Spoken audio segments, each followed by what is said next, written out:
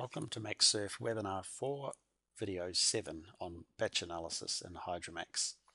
Batch analysis is an easy way to automate time-consuming or repetitive tasks in Hydromax.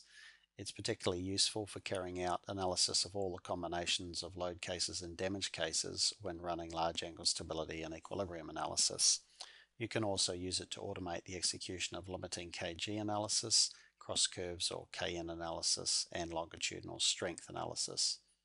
When running any of the analyses that require heel, you can optionally specify to run the analysis in both directions, both to port and to starboard.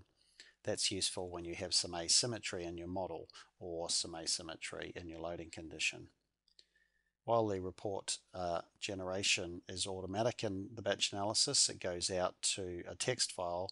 There are also a couple of options to send the formatted report to the report window in Hydromax or to the report in Microsoft Word. Let's switch over to Hydromax, and from the analysis menu I'm going to choose Start Batch Analysis. The first selection at the top is to automate execution of large angle stability and equilibrium analyses. There's an option there to separate the outputs into individual files. That means we get results for each load case in a separate file. The amount of data can be quite large, so that's a useful way for managing that data. The limiting kg analysis has options to find the limiting kg for each criterion individually.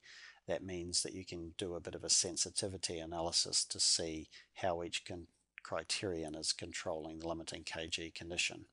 And once the limiting kg condition is found, it's quite helpful to run a large angle stability and or an equilibrium analysis depending on the type of criterion that's in effect. That will give you the exact results at the limiting condition for those two types of criteria. Automating cross curves of stability and longitudinal strength is also straightforward, and that will automatically run them through all of the load cases in the case of longitudinal strength. Although there is an option to send that analysis results to the report window, in fact we generally recommend that you just use the built-in text file generation that happens automatically, or set the option to send the results to Microsoft Word. So if I click OK to execute my batch analysis, Hydromax will ask me where I want to save the batch analysis results. Note that that's for the text file, so that I've just put that onto my desktop, and in fact I've already run this analysis. So now I can switch over to Hydromax from Hydromax to Excel, and I can load up the text file into Excel. Because it is a text file, Excel will ask me to choose some settings for that text file. It's tab delimited, so you can just click finish and it should automatically evaluate all the data in the file correctly.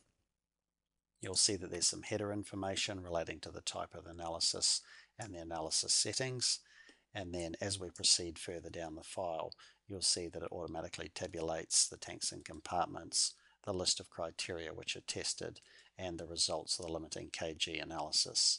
You can see here these are the same results that we saw in Hydromax in the previous video.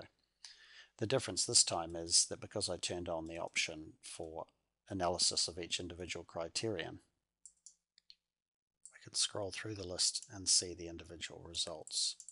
So here we can find a particular criterion and see the exact results that result from that criterion and the resulting limiting kg.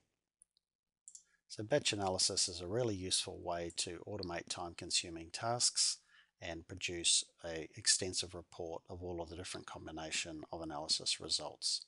Thank you for watching.